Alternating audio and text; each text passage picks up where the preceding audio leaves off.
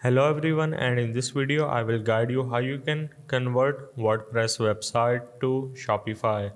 So the first step is you need to backup your WordPress site. This is to prevent your data loss. You can use a reliable WordPress backup plugin to easily save your website files, data, themes, plugins and database. So you just need to click on the plugins and then you need to simply search for backup. Once you search for backup, you need to go with any one of these plugins that suit you best. The next step is you need to simply search for shopify.com.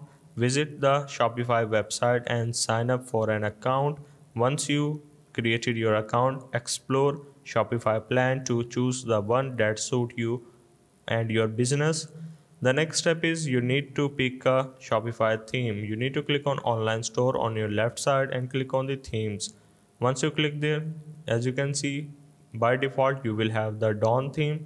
WordPress theme does not work on Shopify, so you need to select your own theme in Shopify as well. The next step is you need to explore WordPress data. You can do this to a CSV file or use a plugin like all-in-one WP migration. So to do so, click on the plugins and then you need to search for all-in-one plugin and go for the all-in-one WP migration one. Alternatively, you can simply click on the tools on your left side and click on the export button.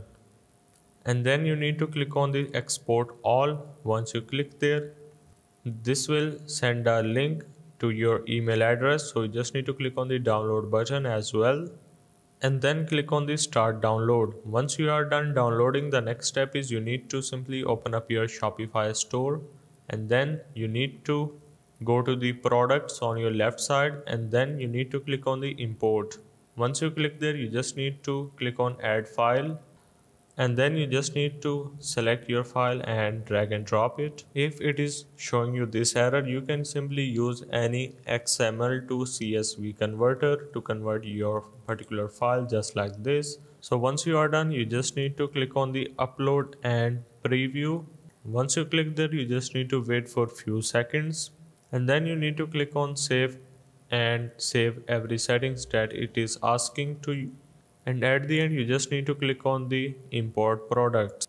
Now my website was a traveling website, so it will not show me some exact data, but if you have a e-commerce store or clothing store, your products will be in a sequence and arranged position. So that's the process of how you can convert WordPress site to Shopify.